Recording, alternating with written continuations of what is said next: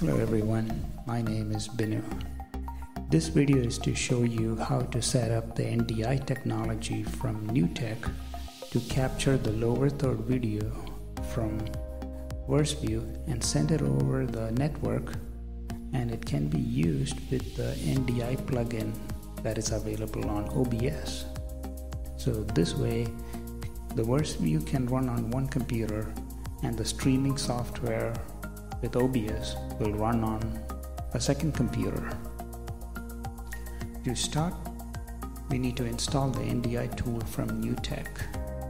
So if you go to their site, it's called NDI Tools, and if you scroll down, there is a tool called NDI Scan Converter.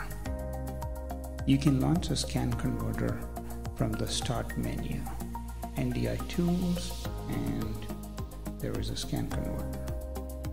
So it will launch and you will find that in the task manager. Now let's launch VerseVIEW. And in VerseVIEW, let's go to the screen settings and enable the stage presentation. And I'm sending the stage presentation or the 1/3 view to the second screen on my computer. And if you scroll down, there is a 1/3 view setup and it is in full screen. And we have the green screen that can be used with chroma key to remove the background, and you can overlay with the video.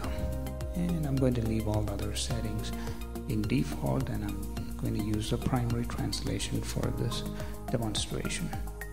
So let's go to a song, and if we switch to the second screen, you can see the lyrics and the green screen is the background.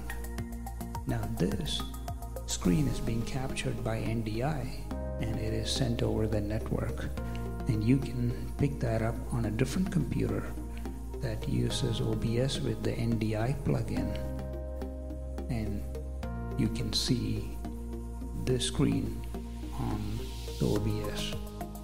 I hope this was helpful, and please leave any comments or questions that you have regarding this. Hopefully this is something you could use at your live stream setup at your church. Thank you once again for using VerseVIEW.